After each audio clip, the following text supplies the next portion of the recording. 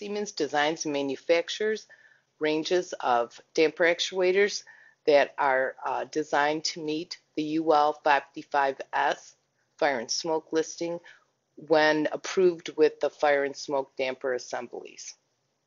The damper actuators operate up to 350 F for a half an hour during an event and are also UL approved for long-term hold operation during normal operation when the damper is held, the fire and smoke damper is held in the open position.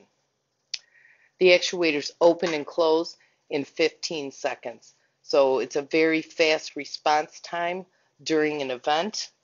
And also for damper maintenance testing, it makes it a nice quick test. The actuators are also available with built-in end switches, so they tell you if your fire and smoke damper is closed or if it's open. UL requires that new fire and smoke dampers actuators are installed at the OEM damper manufacturer location.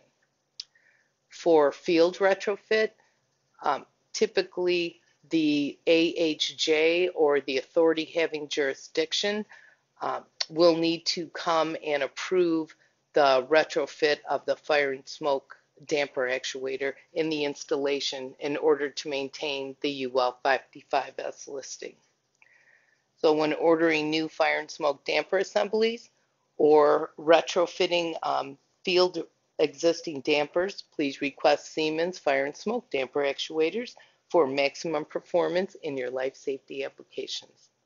Thank you for your time.